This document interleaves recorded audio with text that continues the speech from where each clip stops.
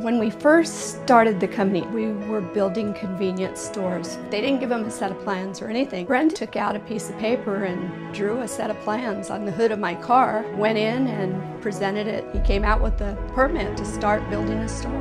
My name is April Erickson and I'm the owner of Cochise. We still talk about it a lot, how incredible it is that Cochise has come to mean so much. It's exciting to us. Our clients have been almost every gas station in the state of Arizona, and the newer ones keep coming back. We know what we're doing and we do things the way they're supposed to be done. 30 years is coming up really soon here. It's just very exciting to think of how we built this from my roll-top desk in my dining room to where we are now. It's all so exciting and it just really makes us feel good.